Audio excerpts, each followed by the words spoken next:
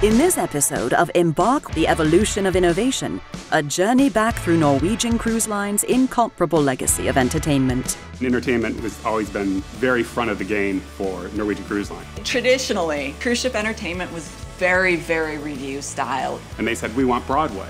So NCL brought Broadway to sea. It's not the third team JV team.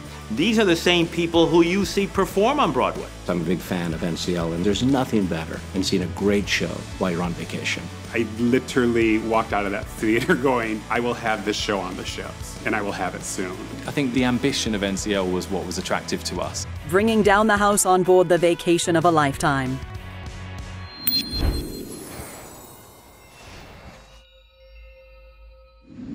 Welcome everyone, I'm Simon Akinwalere, Cruise Director for Norwegian Cruise Line. When it comes to the best in entertainment, NCL sets the bar high.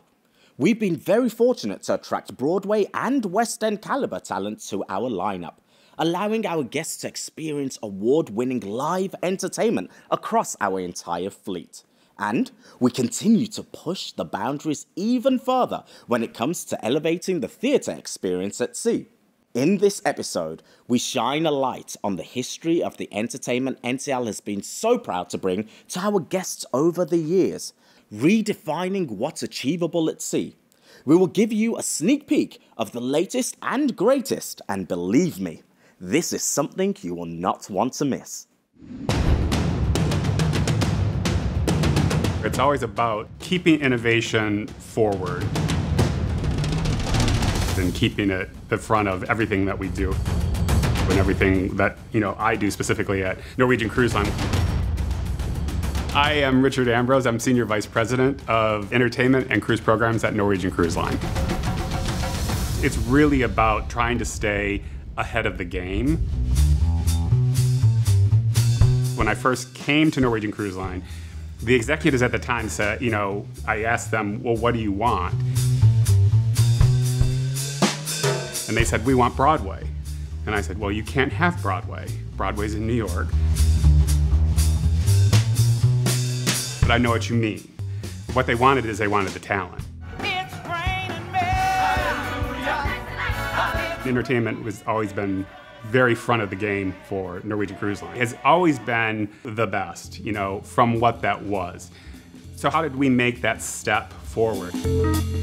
When I came to Norwegian Cruise Line, it was really about how can we raise the production values? How can we make this a first-class quality experience for our guests?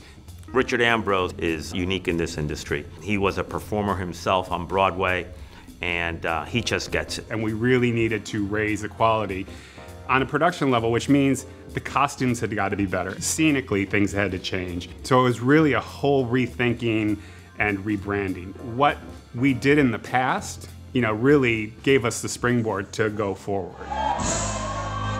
And that's where I took it. So I took our great past and just moved us forward. Traditionally, cruise ship entertainment was very, very review style in that there are singers and dancers performing hits from the 60s, 70s, maybe the 80s, but bringing in this option of true Broadway entertainment really raised the caliber of entertainment at sea. And the entertainers that we bring in, it's not the third team JV team. These are the same people who you see perform on Broadway. They do look for the best talent. They do source from the same places that Broadway sources from, the West End is sourcing from. The thinking behind the whole production process and the product that we deliver for our guests is that we will not accept anything that's less than A-level, first-class production quality. And not just that first time you do it. For Kinky Boots on the Encore, or Rock of Ages on the Breakaway, or Priscilla Queen of the Desert on Norwegian Epic. My job is to make sure year 5, year 6, the quality of the production is exactly the same as it was on day 1 when we opened it up.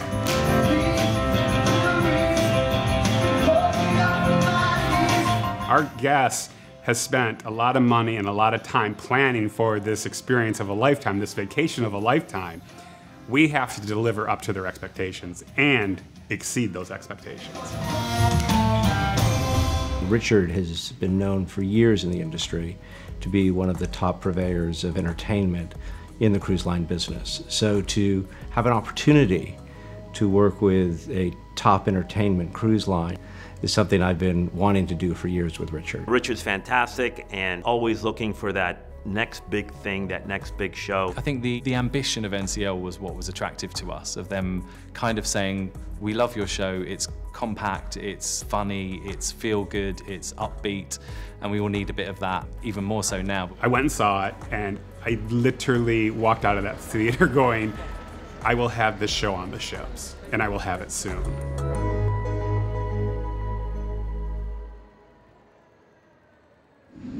Just wow.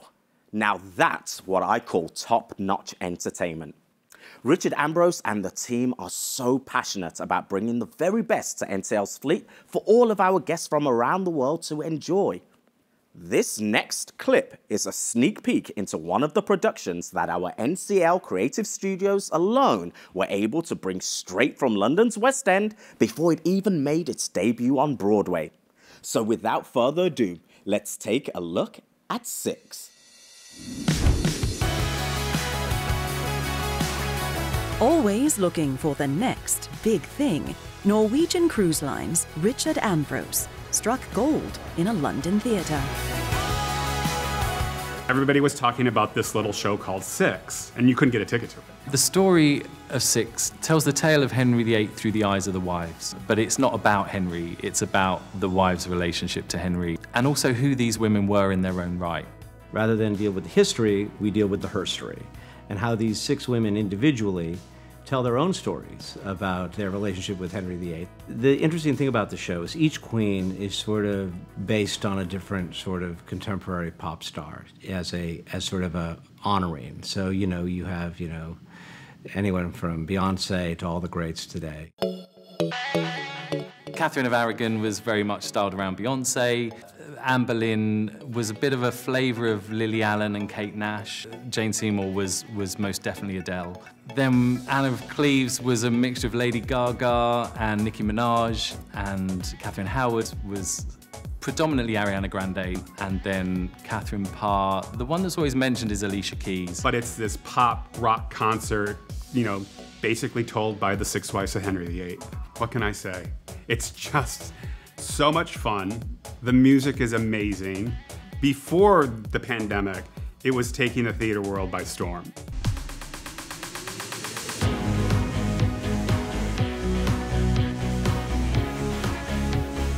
I think all the women in our casts are dynamic actors, so what you end up with is a collective of queens that come together as a team and a group that blow you away. When I went and my team started to pursue Six, and we pursued it hard, the producers listened. I had no experience of cruising at all. I'd never been on one, so I didn't really know what to expect. Richard Ambrose very kindly took me on board one. I was just blown away by the size and scale and facilities of what could be on board a ship. I remember walking backstage and seeing the facilities thinking, these are better than most of the theatres I've ever produced work in.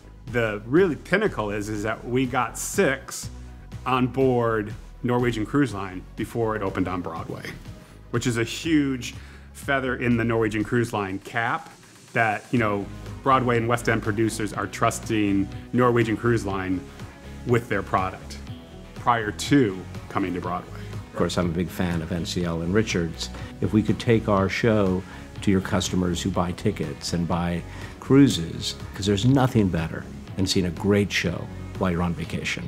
When somebody loves a project that you're involved in as much as you do, which was clearly evident from the conversations we'd had with NCL, it just felt like, let's just get on with this. What are we waiting for? We just felt it was another outlet for us to celebrate the show, and NCL were bold and came in and said, can we? And we kind of went, yeah, why not? Let's do it. Why not indeed? I'm now being joined by Kevin McCullum, the Broadway producer of Six, who is in New York, and Andy Burns, Six West End producer, coming to you from my hometown, London. Welcome, gentlemen. Very good. Fantastic. Thank you for having us. Congrats to both of you on this amazing show. Let's start with you, Kevin. Is there a secret you can share with us? What did Richard Ambrose, NCL Senior Vice President of Entertainment, say to you that really convinced you that 6 was right for NCL? Well, I guess the secret really is that it's not what he said in the moment of getting 6. It's what he has been able to show me, what NCL has been doing in terms of quality in their entertainment. I was obviously in negotiations and talking to Andy and Kenny and George, the original West End producers, about co-producing with them to come to America and come to Broadway. And I heard Richard was also talking to them, and I called Richard and I called my partners and I said, listen, if we can make this marriage, we could actually have the quality show of 6 on the ships that we have in the West End and Broadway. And true to his word and his history, Richard delivered, and so did NCL. And as Andy said, you know, why not? There was no reason not to do it. And that's what began sort of the idea of, we're going to take a show to NCL before Broadway. And that's a game changer. And we're just so pleased to have such a wonderful organization to help us tell our story of 6. Andy, you seemed so blown away by what you saw when you boarded one of our ships. What was it that sealed the deal for you? I think, I mean, obviously the facilities are incredible, and it was my first time visiting, but I think just walking into the audience, into the auditorium and seeing where the audience would be and how they would experience this show, which has always been at the heart of the conversation around this incredible show that's very empowering and moving. And we kind of thought, what works brilliantly has been when it's in an intimate feel, but in an arena kind of vibe. And NCL's auditoria just really maximized both of those things. So yeah, it was a no-brainer, and behind the scenes, they had all the facilities to kind of do it as well as any did. What I'm hearing is that there's so much passion for this show, both on your end and from NCL's entertainment team. I think that passion is really what makes a show special. And it sounds like you've captured that in this production of 6. Yeah, I think what you're bringing up also is when you're on vacation, sometimes shows are considered a distraction. Like you've done this and this and this. And on NCL, I think what 6 also delivers so beautifully on is it's another great surprise. It's not something to do after dinner or before dinner. It's something to look forward to all day, be surprised, and your heart is opened up differently when you're on vacation than when you're, you know, having to get to a restaurant and deal with the crowds of Broadway or the West End, which is exciting, but a very different level of how your heart works and how your mind works. It's navigating everything. And I think people are more kinder and generous to each other when they're on an NCL ship. And that's the beauty of cruising. Thank you both for joining us. Thank you. Thank you very much for having us. Now we have a very exciting surprise for you. Let's check out an exclusive sneak peek of the opening number from 6. Divorced, beheaded, died. Divorced, Beheaded, survived. and tonight we are...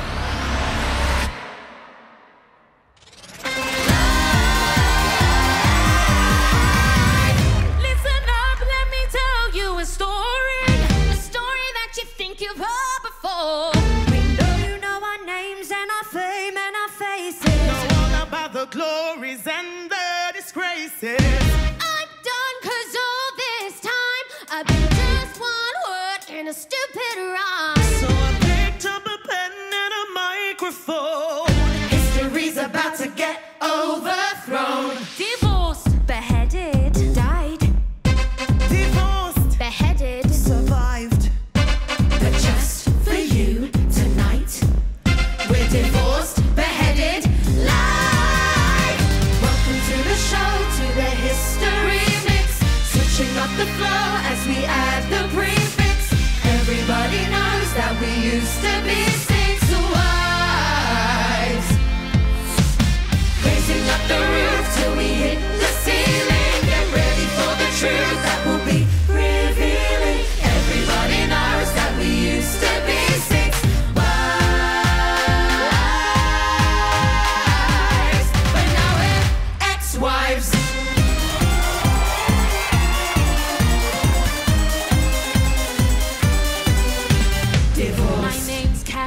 of Aragon. Was married 24 years. I'm a paragon of royalty. My loyalty is to the Vatican. So if you try to dump me, you won't try that again. Beheaded. I'm that Berlin girl and I'm up next. See, I broke England from the church. Yeah, I'm that sexy. Why did I lose my head? Well, my sleeves may be green, but my lipstick's red. Died. Jane Seymour, the only one he truly loved. Rude. When my son was newly born, I died, but I'm not what I seem, or am I? Stick around and you'll suddenly see more. Divorce. Ich bin Anna of Cleves. Yeah. When he saw my portrait, he was like, Yeah. but I didn't look as good as I did in my pic. Funny how we all discuss that, but never Henry's little. Prick up your ears, I'm the Catherine who lost her head. Beheaded. For my promiscuity outside of wed. Lock up your husbands, lock up your sons. Key how it is here and the fun's begun. Five down, I'm the final wife. I saw him to the end of his life. I'm the survivor, Catherine Parr. I bet you wanna know how I got this far. Well, tonight we'll let you know how we got this far. 'Cause everybody knows that we used to be six.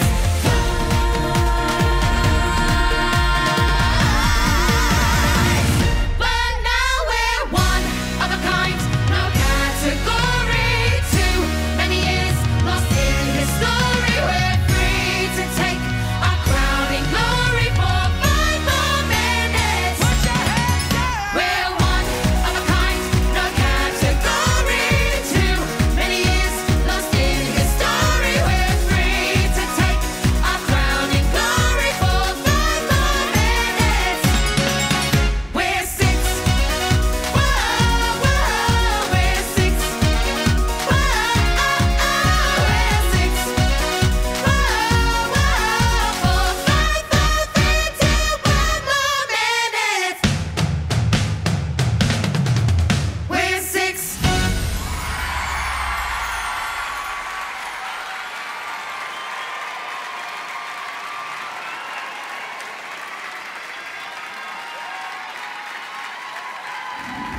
Okay, well, that was absolutely fabulous. It shows like Six that truly highlight the brilliant caliber of entertainment our passengers can expect to enjoy on board an NCL cruise. Now, are you ready for yet another surprise?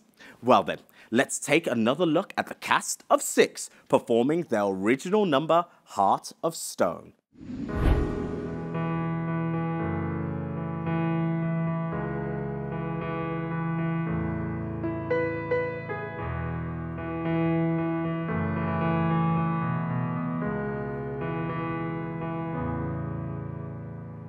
You've got a good heart, but I know it changes. A restless tide, untamable.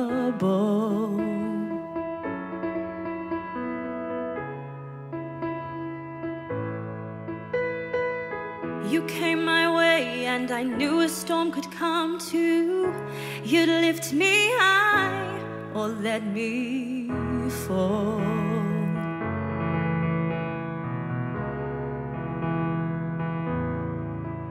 But I took your hand and promised I'd withstand any blaze you blew my way. 'Cause something inside is solidified, and I knew I'd always stay. You can build me up, you can tear me down. You can try, but I'm unbreakable. You can do your best, but I'll stand the test. You'll find that I'm unshakable. When the fire's burned, when the wind has blown, when the water's dried, you'll still find stone. My heart of stone. You say we're perfect, a perfect family. You hold us close for the world to see.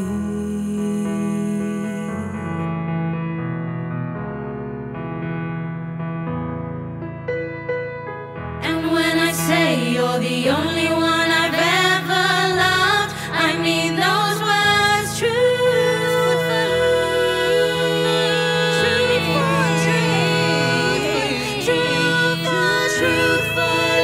But I know without my son, your love could disappear.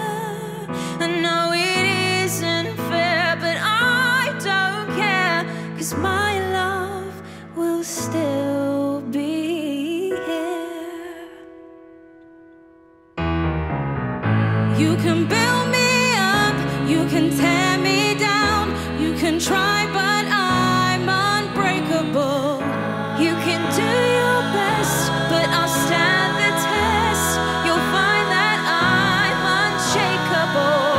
When the fire's burned, the wind has blown, the water's dried, you'll still find. You'll still find stone. My heart of stone. Soon I'll have to go. I'll never see him grow. But I hope my son will know he'll never be alone. 'Cause like a river runs dry and leaves its scars behind, I'll be by your side. 'Cause my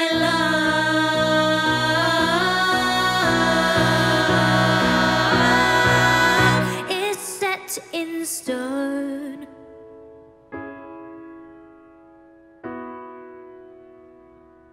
Hey, you can build me up, you can tear me down, you can try, but I'm unbreakable. You can do your best, but I'll stand the test. You'll find that I'm unshakable. The fire's burned, the wind has blown, the water's dried, you'll still find stone. Ooh, yeah, my heart of stone. You can build me up, you can tear me down, you can break me, I'm unbreakable. You can do your best, but I'll stand the test. You'll break me, come and shake me.